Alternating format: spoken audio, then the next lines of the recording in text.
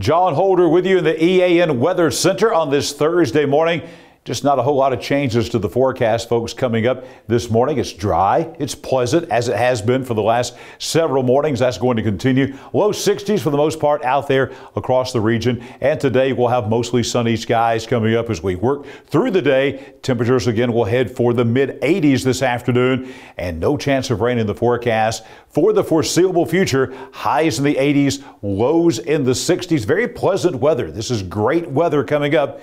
But to be honest with you, we need some rainfall, but we don't have any rainfall coming today or for the foreseeable future across East Alabama. So just enjoy the dry and pleasant weather that we have ahead. Join me back here tonight for EAN Local News. We'll have a complete in-depth look at the weather forecast for all of East Alabama as we try to search for some rainfall somewhere. And I'll be back here tomorrow morning at 6 a.m. with your breakfast and morning forecast. Enjoy this beautiful Thursday.